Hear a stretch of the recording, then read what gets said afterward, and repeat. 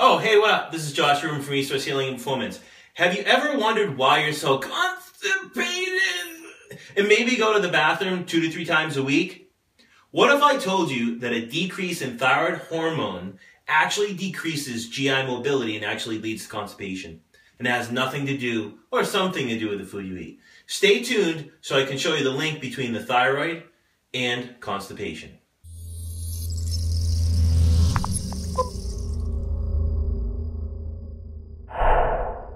Hey, what up? This is Josh Rubin from Resource Healing, and today I want to talk to you about the link between the thyroid and the GI system.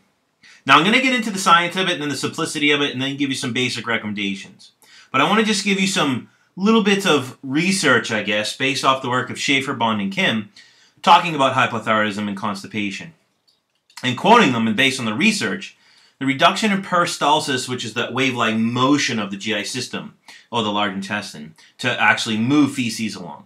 So the reduction in peristalsis and hypothyroidism is a main pathological process, and constipation remains the most frequent gastrointestinal complaint, where diarrhea is usually the most common complaint in hyperthyroidism because there's an increase in GI motility. Gastrointestinal motor dysfunction manifested by altered intestinal motility and transit time has widely been accepted as a leading cause of gastrointestinal symptoms of thyroid disease. Hormonal effects of the GI tract may be a direct result of thyroid hormone. As well, they go on further to talk about edema, which I'll talk about a little bit. Hypothyroidism characteristically results in accumulation of glycosaminoglycans, mostly hyaluronic acid, who cares, in the interstitial tissues throughout the body. Bottom line is this leads to interstitial edema that is particularly evident in the skin, heart muscle, skeletal muscle, but also in the gastric smooth muscle. This edema in the gastric muscle predisposes the person to dysmotility seen in hypothyroid patients. So we're seeing this. Now, from our perspective, the state of your GI system is actually the state of your metabolism. Because, as we've talked about, you are a cell. You're made up of cells. You begin as an embryo as a cell, and you multiply as cells. Your cells are in all your tissues. There's 3 trillion cells, and they're the director of all the systems. That's why our nutrition philosophy is basically nutrition based on human physiology to affect the cell level and affect the human from the inside out, not the outside in, and just focus on one system at a time and segment the body and look at the body like this, and we really look at the body as a whole.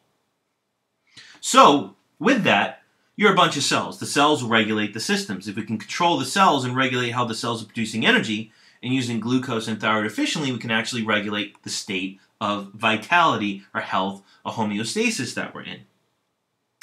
So, I forget my point in this. I kind of lost my train of thought there. But we're showing the link between the thyroid and constipation. Now, if we think about it, for stress, the stress is a stress is a stress. Doesn't matter what it is. You eat a Pop-Tart, you stub your toe, you're running from a lion, whatever it may be, a stress is a stress is a stress, and the body reacts the same way. As Ray Peat says, stress is the perceived need of the body's need for sugar.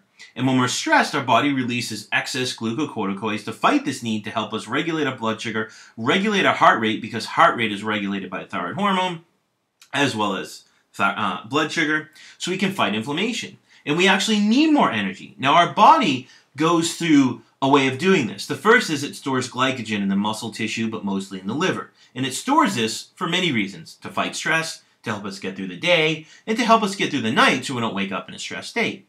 The problem is because people are doing more, they're eating less, they're more stressed, whatever it may be, and they're eating the wrong foods and the wrong frequencies, they're not storing enough glycogen. So they're not taking in enough energy to meet the demands they're placing on their body. The problem with this is the liver stores most of the glycogen. This is where 85 to 95%, or 80 to 90%, depends who you read, of where your thyroid hormone T4 to T3 is actually converted. And what does it actually need to make that conversion? Glucose. So if you're not eating the right foods and the right frequency and not storing glycogen, you can't make thyroid hormone. Thyroid hormone is highly important because your cells use it along with glucose to actually produce energy, which is ATP, metabolic water, and CO2. And this allows our body to function with a kind of feedback way in a homeostatic state to allow things to constantly be moving so we're always in a metabolic state. The problem is most people are not in this metabolic state. So when we're running from a lion, think about it.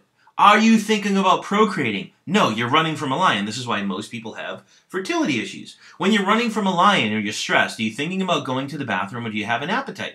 No, because you're running from a lion. Of course you don't want to eat food when you're running from a lion or you're stressed, or you don't want to take a crap when you're running from a lion because you're stressed. So that's the body's perceived need for energy. That's a sign that the body's under stress.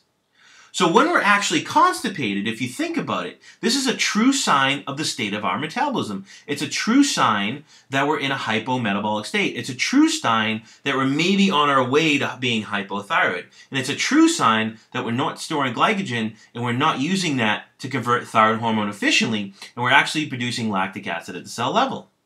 It's a true sign of your baseline metabolism. Now, a lot of people think it's the food I eat. I get to eat a lot of veggies because they have fiber in them. And if I eat more fiber, I'm going to go to the bathroom better. That's actually a band-aid to actually get you through the constipation that you're in, because it's a true state of your metabolism. Because if you take away those foods, which you think have fiber, right, you're actually going to become more constipated. And a lot of people use these foods to make them regular. But the funny thing is most foods, all foods have fiber in them. Everything, the veggies have fiber in them. All foods have fiber in them. Right? You can get fiber from almost all your foods. So the interesting experiment is if you take away your probiotics, which you don't need, if you take away a lot of your leafy greens, which you don't need, you need fruits and roots, and if you take away a lot of your supplements that you're using to help as a band-aid to create the illusion that you have a normal GI system when you really don't, you'll actually be constipated. Once again, that's a true sign of your metabolism. Because as I mentioned, thyroid hormone not only regulates the heart rate, it regulates GI motility. So if we begin to eat the right metabolic foods, the right types of proteins, like shellfish, whitefish, dairy, eggs, broth, gelatin, things like that, decrease the amount of muscle meats. If we eat lots of fruits and roots, we increase our intake of broth. Eat raw carrots 1 to 2 times a day. Increase our salt intake, etc., etc. And we do this in the right way, in the right food frequency, to meet your own metabolic needs. Over time, we actually will increase the storage of glycogen, increase the conversion of thyroid hormone, thus increasing the cell's effect on all the systems of the body, especially the GI system, taking your body out of that hypometabolic or hypothyroid state like Schaefer, Bond, and Kim talked about, thus increasing GI motility. Hopefully that makes sense. Of course I talk fast. That's who I am. Rewind it, pause it, play it again. Thanks for tuning in, and I'm out of here.